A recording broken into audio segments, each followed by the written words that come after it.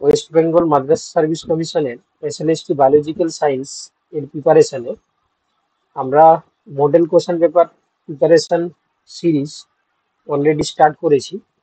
আজকে ক্লাস 7। আমরা আজকে যে কয়েকটা কোশ্চেন দেখবো, সে কয়েকটা কোশ্চেন কিন্তু পরীক্ষার জন্য খুবই ইম্পর্টেন্স থাকবে। প্রত্যেকটা কোশ্চেন আমরা বেঙ্গলি এবং ইংলিশ দুটো ভার্সানে রাখার চেষ্টা করেছি তোমাদের বোঝার সুবিধার জন্য। তো দেখো, এখানে মডেল কোশ্চেন পেপারে ফার্স্ট যে কোশ্চেন শুরু হচ্ছে, example of এমপিপ্যাথিক molecules. Option A phospholipids, option B cholesterol, option C detergent এবং option D all of this. এমপিপ্যাথিক molecules আমরা সেই সমস্ত মলিকুলসকে বলি মূলত যারা দু ধরনের প্রপার্টিস প্লে করে। তো মূলত যদি আমরা এখানে ফসফোলিপিড দেখি, তোমরা ফসফোলিপিডের ক্যারেক্টার দেখেছো যে উপরের যে হেড থাকে ওটা পোলার হয় এবং টেল গুলো নন পোলার হয়। এই হেড পোর্শনটা পোলার হওয়ার জন্য এবং টেল পোর্শনটা নন পোলার হওয়ার কারণে হেডটা হবে হাইড্রোফিলিক এবং নন পোলারটা হবে হাইড্রোফোবিক। এর পাশাপাশি কোলেস্টেরল, ডিটারজেন্ট এই মলিকুলস গুলো আমরা দেখতে পাই এমপিপ্যাথিক প্রপার্টিস দেখা যায়। তো যার জন্য এখানে অপশন ডি হয়ে যাবে সঠিক উত্তর। ঠিক আছে, এমপিপ্যাথিক মলিকুলের উদাহরণ যদি আমরা দেখি, তাহলে ফসফোলিপিড, কোলেস্টেরল এবং ডিটারজেন্ট সবকটাই এদের এমপিপ্যাথিক নেচার আমরা দেখতে পাই, কারণ এদের প্রপার্টিস হিসাবে আমরা দু ধরনের বৈশিষ্ট্য দেখতে পাই একটা মলিকুলসের ক্ষেত্রে। তো যার কারণে এদের আমরা এমপিপ্যাথিক মলিকুলস বলে থাকি। অপশন ডি হয়ে যাবে এখানে সঠিক উত্তর। Question number 2, a strong base হেজে, অর্থাৎ একটি শক্তিশালী ক্ষারের যেটি থাকে। তো দেখো, আমরা যে বিভিন্ন প্রকার ক্ষারকীয় বা আম্লিক যে সমস্ত মৌলগুলো দেখতে পাই, তো তাদের সঙ্গে একটা কম্বিনেশনে তৈরি হয়। স্ট্রং বেসের সঙ্গে যার মধ্যে ইন্টারাকশন হয় সেটা উইক কনজুগেটেড অ্যাসিড, অর্থাৎ দুর্বল কনজুগেটেড অ্যাসিডের সঙ্গে স্ট্রং বেসের মধ্যে কম্বিনেশন ঘটে।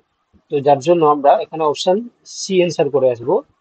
একটি শক্তিশালী ক্ষারের সঙ্গে দুর্বল কনজুগেটেড অ্যাসিডের মধ্যে সবসময় রিয়াকশন হয় বা একসঙ্গে তারা অবস্থান করে, যার জন্য এখানে আমরা অপশন সি অ্যান্সার করে আসবো। Question number 3, which statement is wrong for soups and detergent, অর্থাৎ সাবান এবং ডিটারজেন্টের জন্য কোন বক্তব্যটি ভুল। তো দেখো, অপশন এ বলছে both reduce surface tension of water, অর্থাৎ উভয়ই জলের পৃষ্ঠের চাপ হ্রাস করতে পারে। Option B, both has hydrophobic and hydrophilic region on the molecules, অর্থাৎ এই ডিটারজেন্ট কিংবা সব এই দুজনের ক্ষেত্রেই হাইড্রোফিলিক জলাকর্ষী এবং হাইড্রোফিলিক জল বিকর্ষী প্রপার্টিস আমরা দেখতে পাই। Option C, both R soluble in normal water. তো অপশন সি বলছে দুজনেই আমরা কি দেখতে পাই না, দুজনের ক্ষেত্রেই আমরা সাধারণ জলে এরা দ্রবণীয় হতে পারে। এবং অপশন ডি বলছে দেখো, দুজনেই কঠিন জলে leather in the hard water. ঠিক আছে, লেথার মানে যারা কোনো রিয়াকশন দেখাবে না। তো যেহেতু এখানে সোপ এবং ডিটারজেন্ট রয়েছে, এটা মূলত হচ্ছে কি এমন ভাবেই তৈরি করা হয় যার কারণে এরা তোমার হচ্ছে কি হার্ড ওয়াটারে এরা লেথার প্রপার্টিস দেখায়। তো both R able to leather in hard water. Option D হয়ে যাবে এখানে সঠিক উত্তর কোশ্চেন নাম্বার 3 ক্ষেত্রে। চলো, question number 4, the concept of enthalpy was introduced by which law of the thermodynamics? এই এনথালপি আমরা যেটা পড়ে থাকি মূলত থার্মোডাইনামিক্সের যে কনসেপ্ট রয়েছে বায়ো এনার্জেটিক্স পোর্শনে, এখানেই আমরা এনথালপি এই টার্মটা পড়ে থাকি। তো সেক্ষেত্রে এই এনথালপি তাপ গতিবিদ্যার বা থার্মোডাইনামিক্সের যে প্রপার্টিস রয়েছে সেখানে আমরা মূলত যে থার্ড ল রয়েছে বা তৃতীয় সূত্র রয়েছে, সেই তৃতীয় সূত্রের সঙ্গে আমরা এই এনথালপি ওয়ার্ডটাকে ইউজ করে থাকি। তো এখানে সেই জন্য অপশন 4 এর ক্ষেত্রে, মানে কোশ্চেন 4 এর ক্ষেত্রে অপশন বি হয়ে যাবে সঠিক উত্তর। ঠিক আছে, চলো question number 5, weakest interaction bond or intermolecular bond or interactions, অর্থাৎ সবচেয়ে দুর্বল আন্তঃআণবিক বন্ধন বা মিথস্ক্রিয়া আমরা কোথায় দেখতে পাই? অপশন এ বলছে দেখো hydrogen bond, option B van der Waal force, option C hydrophobic interactions, option D covalent bond. তো যত ইন্টারমলিকুলার বন্ড বা ইন্টারাকশন রয়েছে তার মধ্যে আমরা কোভ্যালেন্ট বন্ড সবচেয়ে স্ট্রংগেস্ট বন্ড আমরা বলে থাকি, স্ট্রংগেস্ট বন্ড। তার কারণ তোমরা নিশ্চয়ই জানো বা পড়েছো যে কোভ্যালেন্ট বন্ডের ক্ষেত্রে দুটো মলিকিউলসের মধ্যে ইকুয়াল ইলেকট্রন শেয়ার করে থাকে, ইলেকট্রন শেয়ার করে থাকে। অর্থাৎ যে দুটো মলিকিউলস তারা এই কোভ্যালেন্ট বন্ডের ফরমেশন করছে বা এই কোভ্যালেন্ট বন্ড ফরমেশনের জন্য both molecules share the same number of electron. তো যার কারণে এখানে আমরা এই বন্ডটা স্ট্রংগেস্ট দেখতে পাই। কিন্তু যখন আমরা উইকেস্ট ইন্টারাকশন দেখতে পাই ভ্যান্ডারওয়াল ফোর্সের ক্ষেত্রে, ঠিক আছে, ভ্যান্ডারওয়াল ফোর্স। আর অলরেডি তোমরা জানো যে ভ্যান্ডারওয়াল ফোর্স আমরা তাকেই বলি যখন দুটো মলিকুলস একটা স্পেসিফিক ডিস্টেন্সে অবস্থান করে, তবে তাদের মধ্যে আমরা কি দেখতে পাই না, তাদের মধ্যে ইন্টারাকশন দেখা যায়। ঠিক আছে, যদি একটা স্পেসিফিক ডিস্টেন্সের মধ্যে অবস্থান করে। আবার এই ডিস্টেন্সটা যদি খুব কাছে চলে আসে বা যদি খুব দূরে চলে যায়, তাহলে সেক্ষেত্রে আমরা কি দেখতে পাই না, ওরা রিপেলস করে যায়। ঠিক আছে, তো এই জন্য আমরা ভ্যান্ডারওয়াল ফোর্সের ক্ষেত্রে কি দেখি না, যখন স্পেসিফিক ডিস্টেন্সে থাকবে তখনই তাদের মধ্যে একটা ইন্টারাকশন ফোর্স কাজ করবে। আর যদি কোনো কারণে তাদের মধ্যে ওই আহ অবস্থানটা দেখো আরো কাছে চলে আসে বা আরো দূরে চলে যায়, তখন তারা কিন্তু পরস্পরকে বিকর্ষণ করে বা যেটাকে আমরা বলি রিপেলস, রিপেলস করতে থাকে। তো যার জন্য এখানে সবচেয়ে উইকেস্ট বা সবচেয়ে দুর্বল আমরা বন্ড আমরা দেখতে পাই। তো সেই জন্য এখানে যেহেতু উইকেস্ট ইন্টারাকশন ইন্টারমলিকুলার বন্ড বা ইন্টারাকশন আমরা দেখি, তাহলে সেক্ষেত্রে উত্তর হয়ে যাবে কি হাইড্রোফোবিক, সরি মানে ভ্যান্ডারওয়াল ফোর্স বা ভ্যান্ডারওয়াল ইন্টারাকশনস। অপশন বি হয়ে যাবে এখানে সঠিক উত্তর। কোশ্চেন নাম্বার 6 এ আমরা যাব। আচ্ছা, তার এটা যাওয়ার আগে একটা সবার জন্য একটা মেসেজ রয়েছে। দেখো, মাদ্রাস সার্ভিস কমিশনের প্রিপারেশনে ক্লাস কোর্সের যে ক্লাস রুটিন তোমরা অলরেডি দেখেছো। এই রুটিন ধরে যারা প্রিপারেশন নিতে চাইছো, অবভিয়াসলি আমাদের অফিসিয়াল যে হোয়াটসঅ্যাপ নাম্বার রয়েছে তাতে তোমরা যোগাযোগ করতে পারো। এখানে আহ, প্রত্যেকটা থিওরি এর সঙ্গে এমসিকিউ প্র্যাকটিসের পাশাপাশি ম্যারাথন ক্লাস এবং সপ্তাহে তোমরা মক টেস্টের ক্লাস পেয়ে যাবে। ঠিক আছে, তো চলো এবার আমরা ক্লাস কোশ্চেন 6 এ যাব। The most diverse molecules in a sell, অর্থাৎ কোষের মধ্যে সবচেয়ে বেশি ডাইভার্স মলিকুলস আমরা কোনটাকে বলবো বা কোন অণুটাকে বলবো?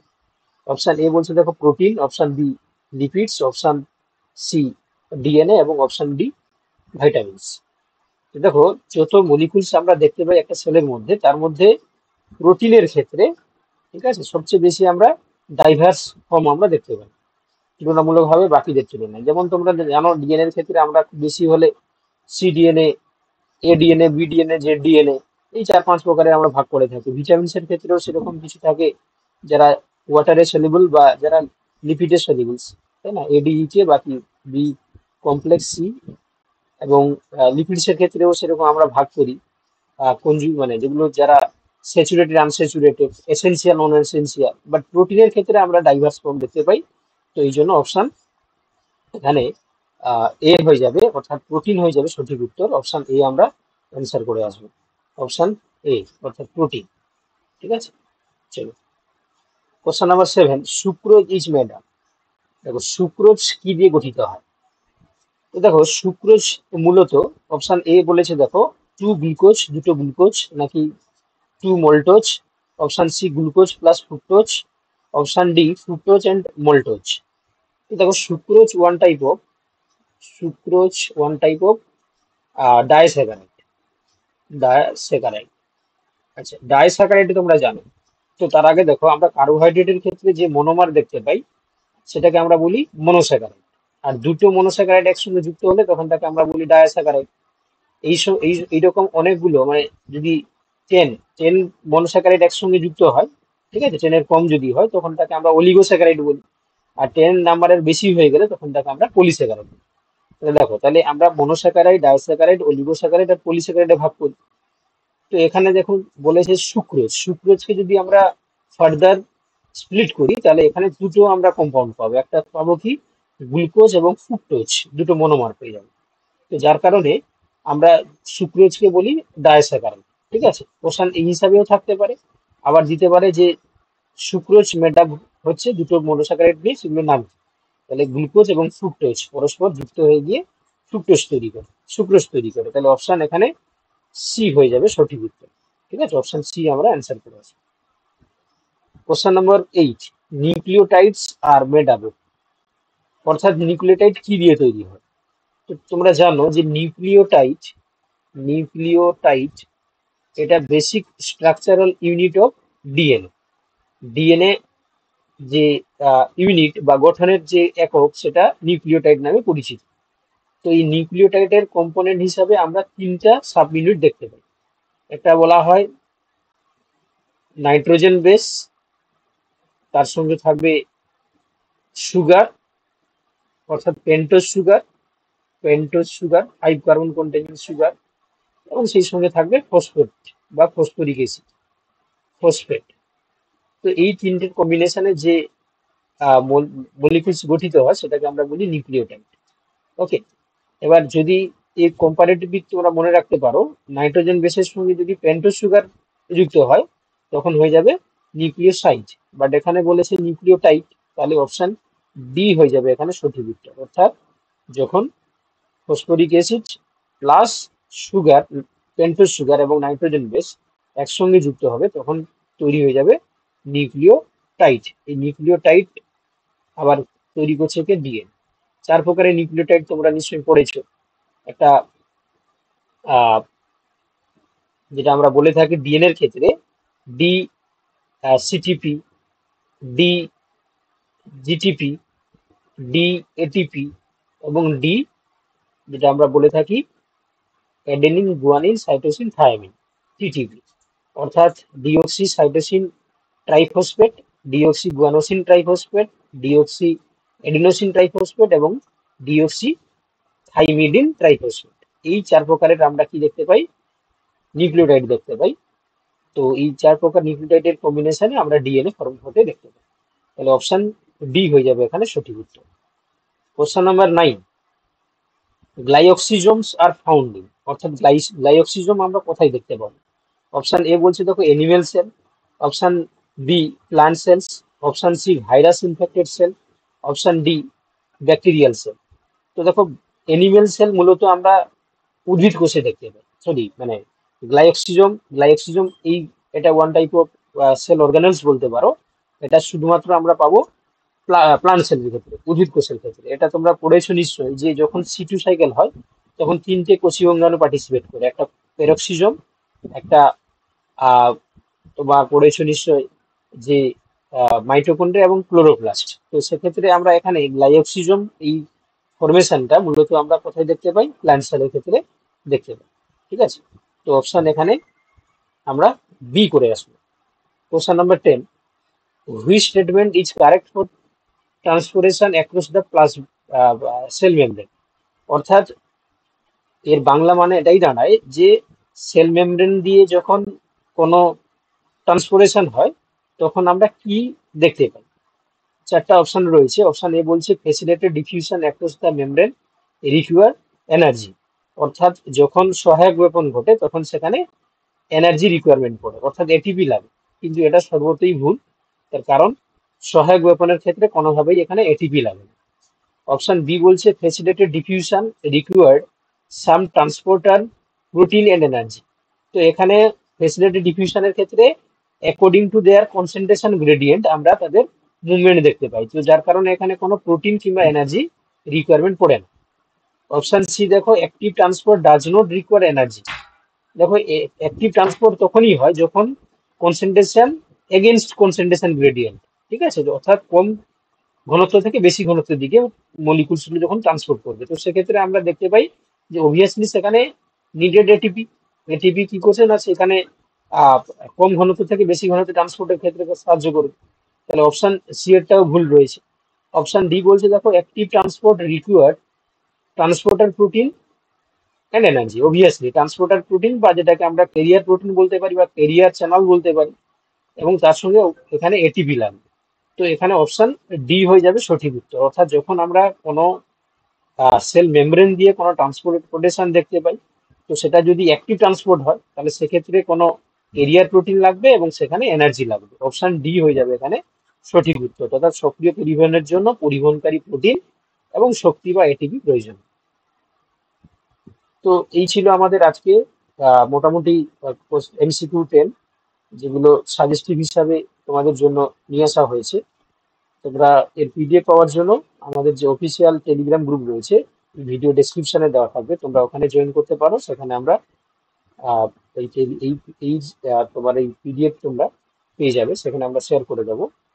নেক্সট আমরা আবার পরের দিন পরের MCQর জন্য আবার এই চ্যানেলে পেয়ে যাবো আমাদের ভিডিও।